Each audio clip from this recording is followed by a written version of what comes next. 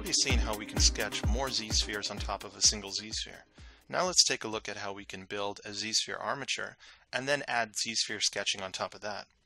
The reason I'm going to call it a z-sphere armature is much like a clay sculptor would build a wire armature before they start adding the clay to have a base for their form.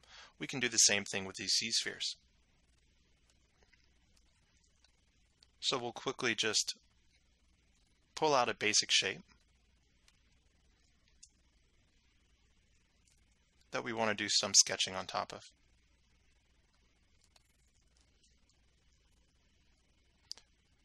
Now once you have the base that you want to work with, just like before, we'll simply hit Shift A.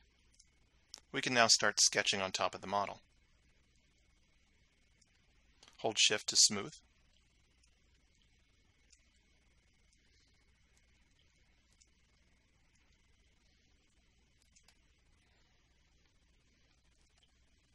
What's great about this process is at any point you can hit Shift A and go back to your armature z-spheres, and you can continue the creation process by simply extruding out new z-spheres to work with.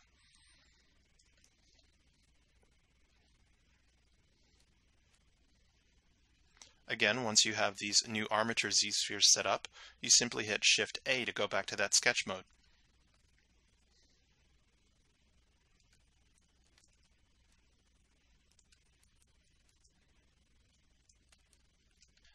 Now you've already learned the keyboard shortcut Shift A, which transitions me between this standard Z-sphere mode where I set up the armature and the sketching mode. But take note that in your tool palette you have a drop down here called Z-sketch. You'll notice a button here that says Edit Sketch. This is what the Shift A shortcut is activating. So we can simply click this here to move back to our standard Z-spheres and work with the armature, or click Edit Sketch to move into the Z-sketch Z-spheres. Now you notice when we're in this mode, we can actually move our armature around.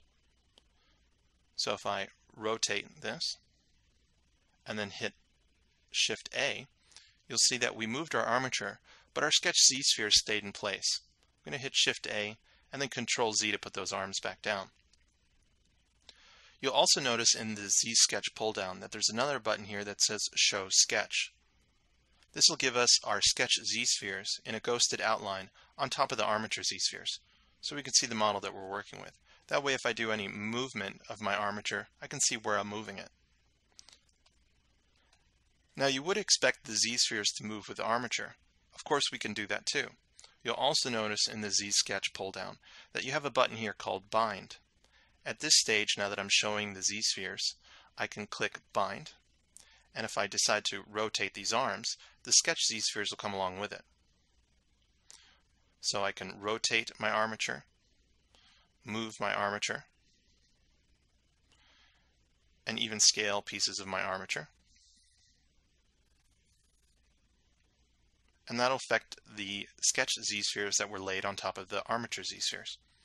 I can then click Shift A or simply click Edit Sketch here in the Z-sketch pull down to continue adding Z-sketch spheres.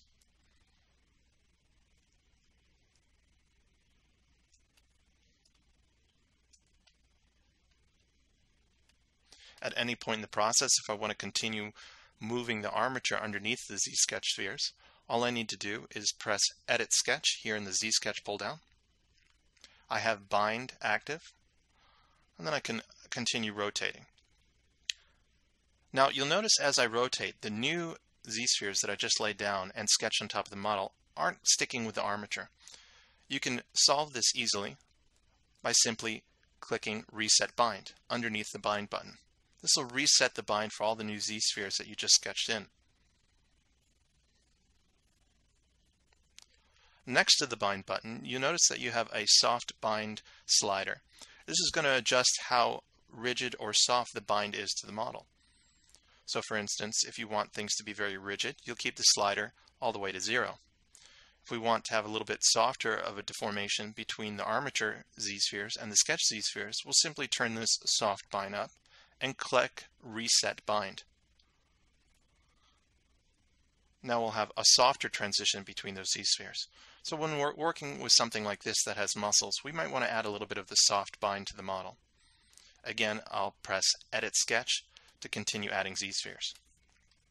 So what's very powerful about this process, as you continue to work on the model, at any point you can decide to get into a specific area that you can't see by simply resetting your bind and then repositioning pieces of your model.